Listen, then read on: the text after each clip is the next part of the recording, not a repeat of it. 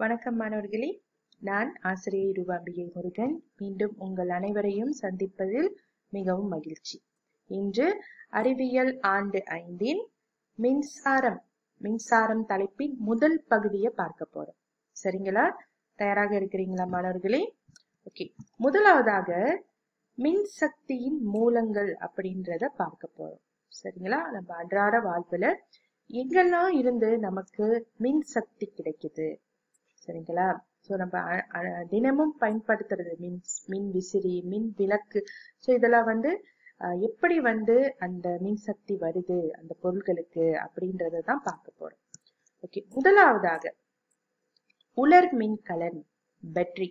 கண்டிப்பா அனைவரும் பயன்படுத்திக்கிட்டு இருக்கிறோம் இந்த உலர் மின்கலனை. சரிங்களா? உதாரணத்திற்கு கை தொலைபேசி, கை மின் விளக்கு, சரிங்களா? அப்புறம் விளையாட்டு மகிழுந்து, இப்படி எல்லா பொருட்களும் உலர் மின்கலன்ல இருந்து தான் மின்சக்திய பயன்படுத்துது.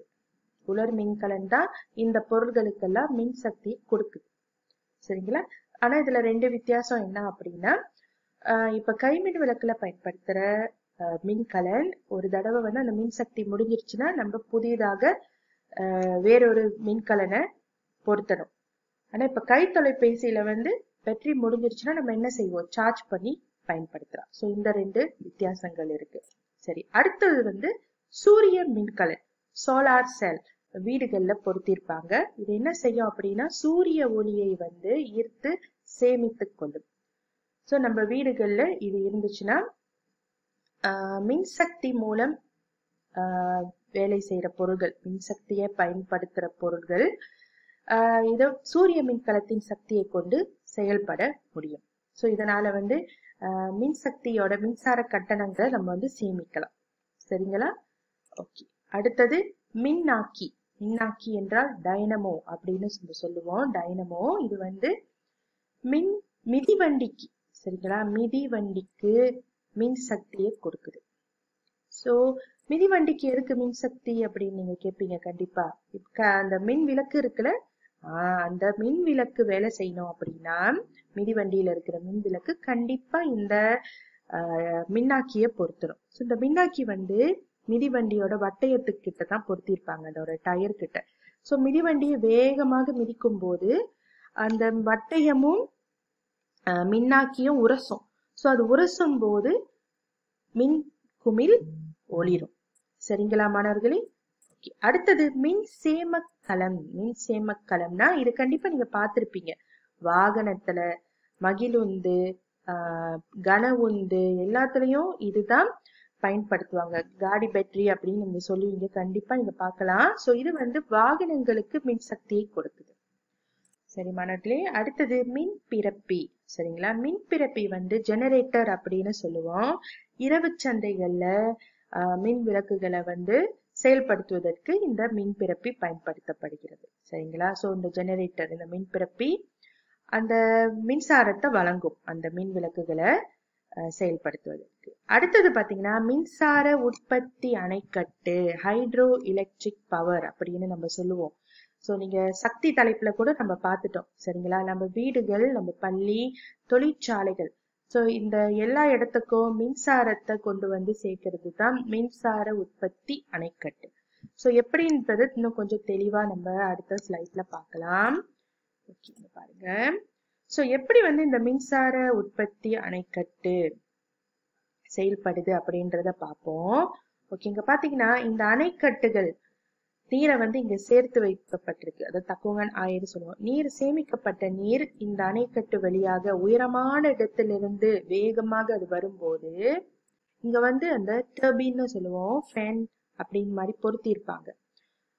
சோ இங்க நீர் வேகமாக அந்த விசிறிகளை சுழல வைக்கும் போது மின்சாரம் உற்பத்தி செய்யப்படும். சோ இந்த மின்சாரம் இங்க உற்பத்தி செய்யப்பட்டு, இங்க பாருங்க பெரிய பெரிய கேபிள், இதெல்லாம் நீங்க கண்டிப்பா பார்த்திருப்போம். வீடமைப்பு பகுதிகள் எல்லாம் இது இருக்கும்.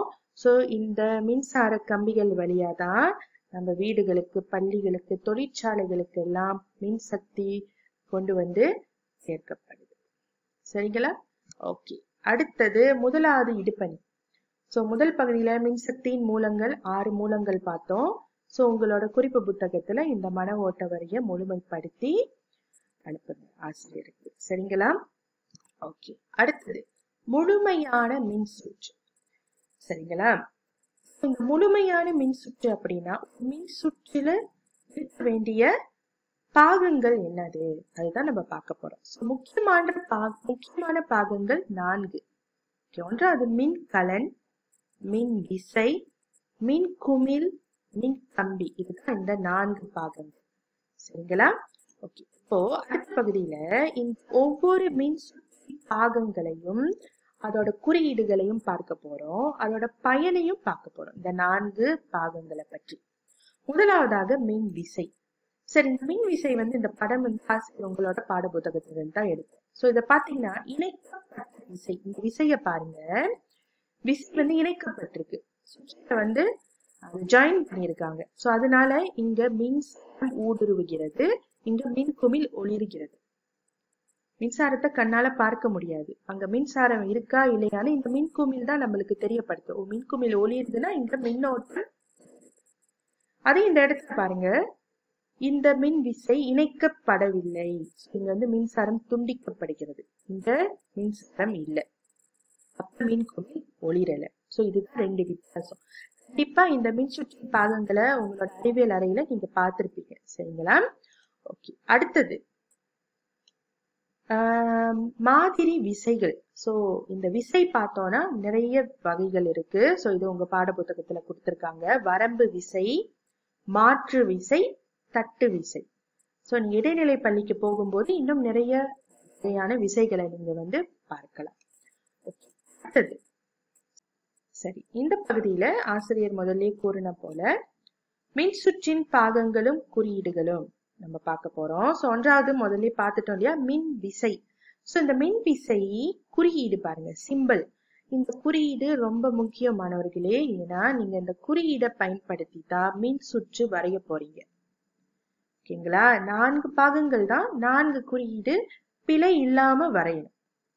ஓகே. சோ ஒன்றா பார்க்க போறோம். மின் விசையின் குறியீடு பாத்தீங்கன்னா இந்த கோடுகள் தான். சோ அவங்க பாத்தீங்கன்னா இந்த ஒரு கோடு மேல இருக்கு, அப்புறம் புள்ளி, ஒரு கோடு. சோ இது இணைக்கப்படாத விசை. பாத்தீங்கன்னா ஜாயின் பண்ணல. இணைக்கப்பட்டுட்டாங்கன்னா நீங்க நேரா ஜாயின் பண்ணிட்டு 2 புள்ளி இருக்கும், அதுதான் குறியீடு, மின் விசையின் குறியீடு. சோ மின் விசையின் பயன் பாத்தீங்கன்னா மின்னோட்டத்தை இணைக்கவும் துண்டிக்கவும் விசை பயன்படுகிறது. அதாவது இணைத்தல் என்றால் ஆன், துண்டித்தல் ஆஃப். சோ அந்த மின்சாரத்தை இணைக்கிறதுக்கும் துண்டிக்கிறதுக்கும் விசையை பயன்படுத்தணும். ஓகே. இரண்டாவது பாகம் உலர் மின்கலன், பேட்டரி. ஓகே. இந்த உலர் மின்கலனின் குறியீடு பாருங்க. கண்டிப்பா நீங்க பேட்டரியை பயன்படுத்தும் போது ஒரு இடத்துல மேடு மாதிரியும் இன்னொரு இடத்துல கொஞ்சம் தட்டையாகவும் இருக்கும். கண்டிப்பா பார்த்திருப்பீங்க. அதை நம்ம பொருத்தணும்னா அந்த பொருள் செயல்படாது. சோ அந்த குறியீடும் ஏறக்குறைய அப்படிதான் இருக்குங்க. பாத்தீங்கன்னா சோ நான் எப்போதும் என் மாணவர்களுக்கு எப்படி சொல்லிக் கொடுப்பேன், ஒரு அண்ணன் ஒரு தம்பி அப்படிதான் நீங்க வரையணும்.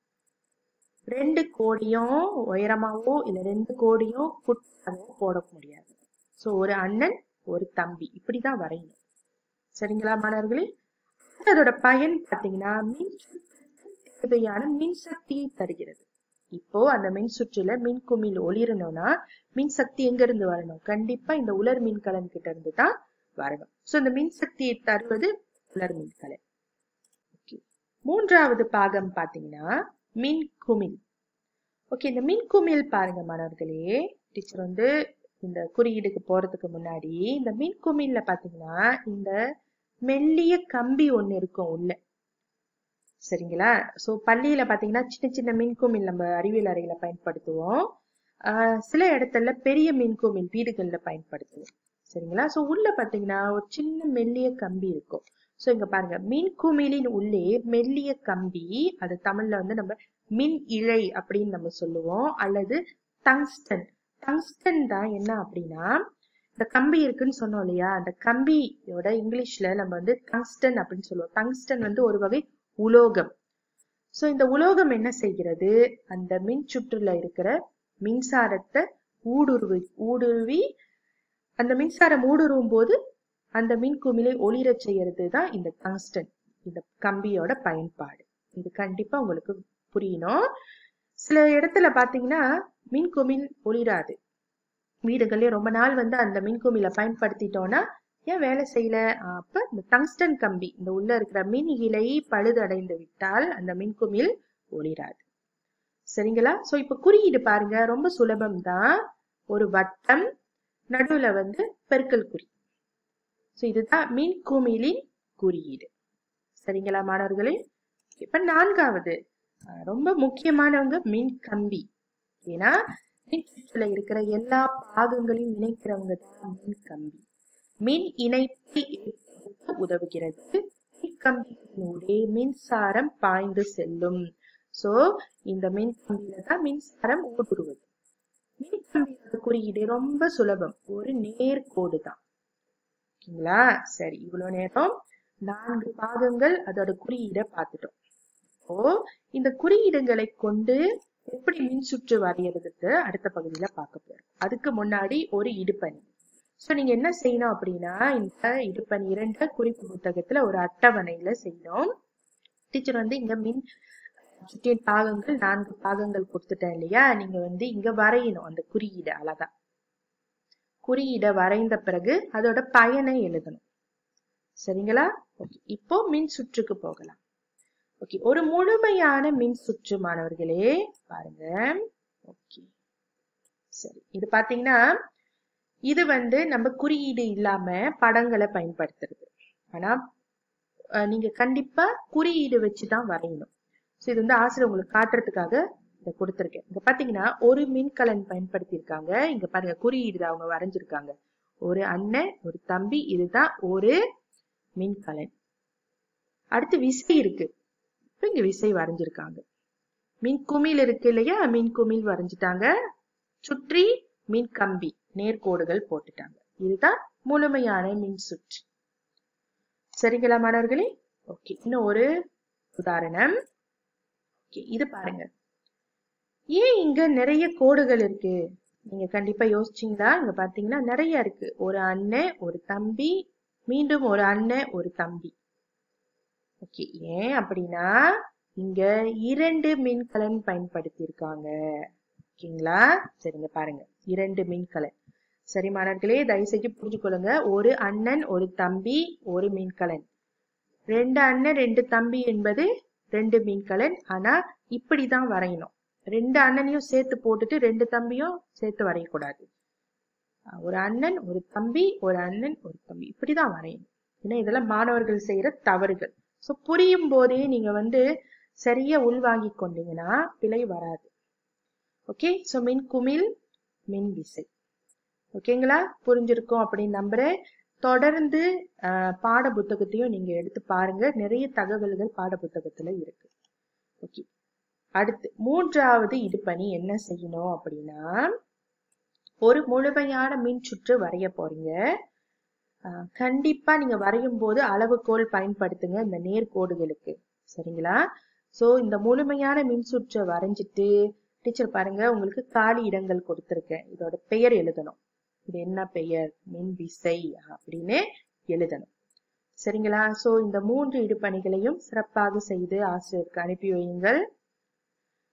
இதுவரை ஆசிரியர் கொடுத்த தகவல்கள் உங்களுக்கு விளங்கியிருக்கும் என்ற நம்பிக்கையில் விடை பெறுகிறேன். நன்றி, வணக்கம்.